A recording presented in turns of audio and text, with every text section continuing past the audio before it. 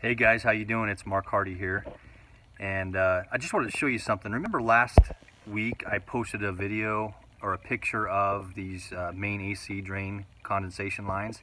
This is just a picture of one in my house. These are the ones that need to be dripping with your AC when they're going in the hot summers here. It's good to see them dripping, but I had to show you something.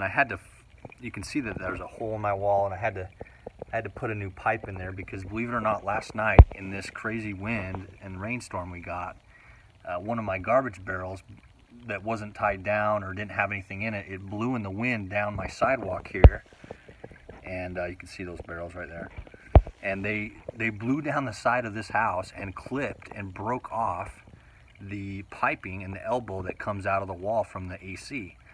That line, if it doesn't drip out to the outside, it'll drip inside, and could cause some water damage. So it broke clean off. I'll show you a picture of the old one. Look at this thing. It just broke clean off, and it was flush with the wall. But I just point this out. This is a 3-year-old house. Look at this stuff. They used the cheapest piping they could find, and that's freaking aggravating. They put this piece in, this coupling, to make it look thicker. You can see it. They did the same thing to the secondary line up there.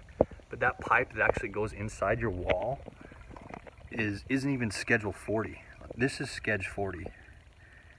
Much thicker walled pipe, not as prone to break. Definitely something, if it's in your wall and inside your house, you want that. You don't want it to break like that. You don't have a problem where you have to open up the wall to replace a PVC pipe. Look at it. Look at it compared to this one. Look how much thicker that is. That's aggravating. The builder would skip and save pennies on piping just to cut corners there. But anyway, this is what it looks like when it's draining, and it's a good thing to check that out routinely just to make sure your line isn't clogged.